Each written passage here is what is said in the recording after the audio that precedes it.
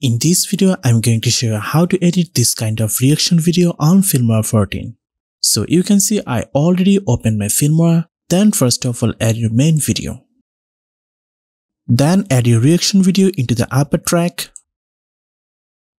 and place this like here.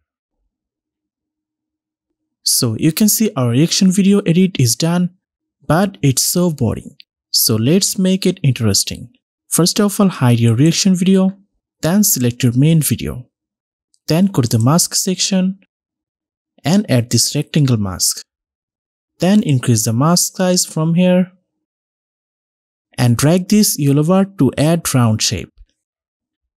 Then go to the basic section and set your position to here.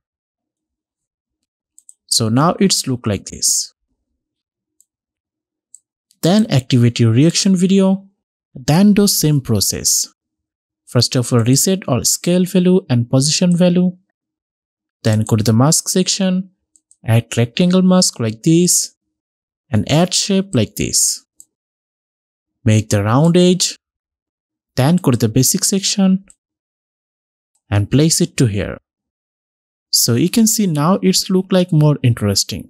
So now let's add a background. For this select both and drag this into the upper track. Then here you can see I add a background.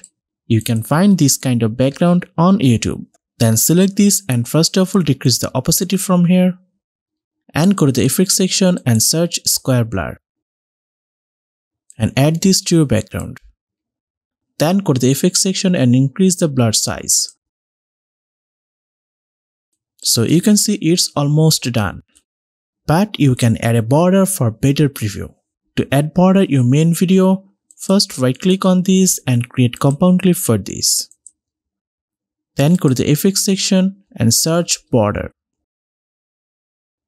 And add this border effect to this. Then select this and go to the effects section. Then set your border color and size from here. Then do same process for your reaction video. Right click on this and create compound clip.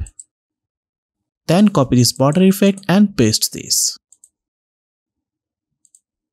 So you can see our video is done. Now let's check our final preview. So hope you guys enjoyed this video.